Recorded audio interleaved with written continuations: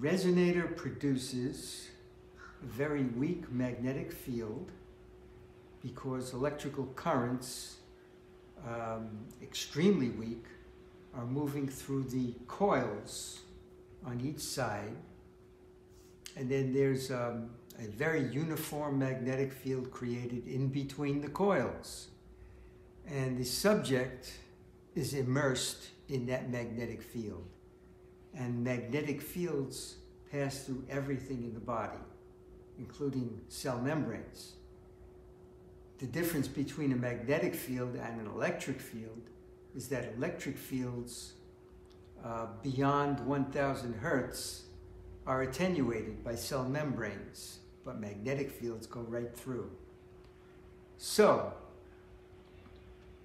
when you have a magnetic profile of tissues that changes based upon disease or injury, the necessity becomes relevant in that you need to reorganize, renormalize the magnetic profile of the tissue to send it back to normal.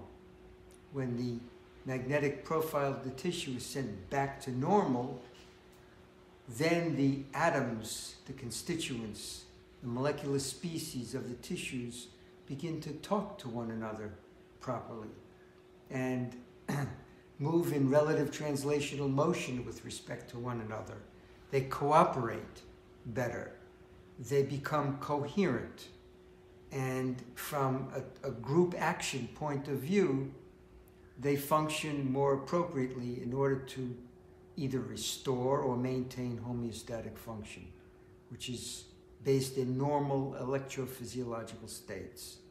So very simply, the coils produce a magnetic field, and that magnetic field is a normal magnetic field, normal to tissue, which is millions of times weaker than the Earth's steady magnetic field. These magnetic fields have been measured at major universities using sophisticated instrumentation, and these magnetic fields are in the picotesla range generally. They can be a little bit stronger, and they also can be much weaker, as a matter of fact. The interesting thing about these magnetic fields is that from a standpoint of resonance, they tune into subatomic, atomic, and molecular species so that they regulate the motions of the critical molecules and the critical atoms that comprise tissues. And by utilizing, normalizing magnetic profiles for the brain, we improve the cooperativity of different systems, and the different parts of the brain can now talk to one another more appropriately.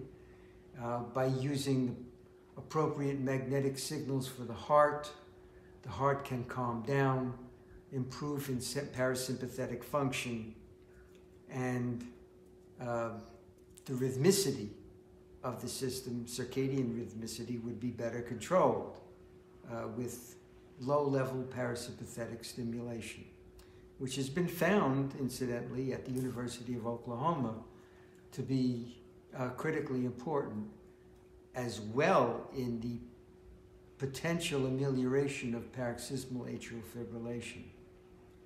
Also, at Cornell Medical School, what we found was that very low-level magnetic fields in mice could be utilized to restore the nerve ultrastructure of peripheral nerves, including all the relevant features, mitochondria, Schwann cells, Golgi bodies, myelin sheath, neurofilaments, microtubules, etc., to actually regenerate these critical structures and restore function. And studies have been done, and these data have been published as well.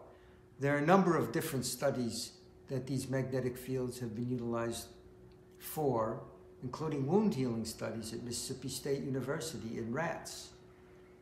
It was shown that picotesla range magnetic fields can speed the wound healing in sutured and non-sutured wounds. Additionally, we did further studies at Mississippi State University in breast cancer cells, human breast cancer cells, and we found that we could at least minimize the proliferation of human breast cancer cells in vitro utilizing picotesla range magnetic fields. So a number of different conditions, a number of different indications have been demonstrated to be efficacious as a byproduct of utilizing normalizing magnetic fields. And the interesting thing is that we have a holistic, non-invasive, safe modality given non-significant risk by FDA, as well as a 513G by FDA, which means that we can enhance feelings of relaxation.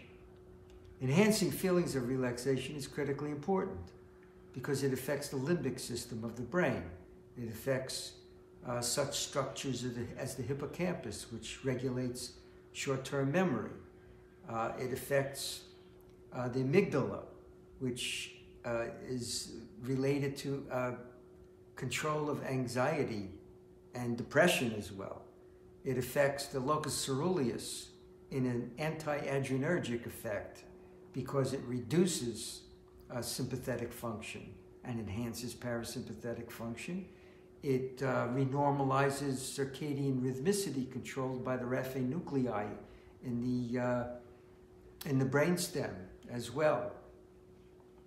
So a number of different products of magnetic stimulation have been produced, and most especially the HPA axis, the hypothalamic pituitary adrenal axis, is very well regulated by low-level picotesla range magnetic fields in the sense that we can reduce the production of the stress hormone cortisol.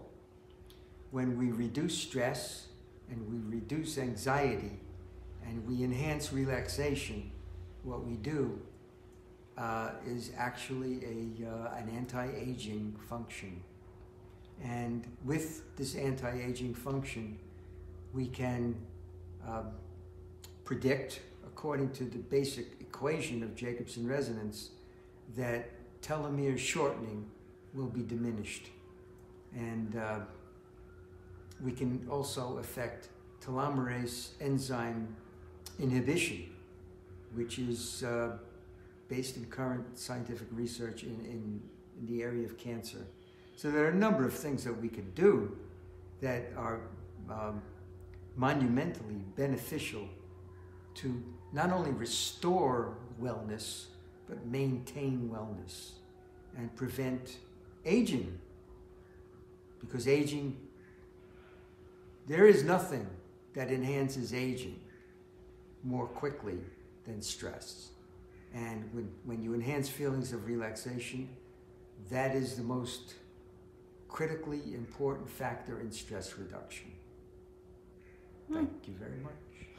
Well, thank you for that. And Dutchie.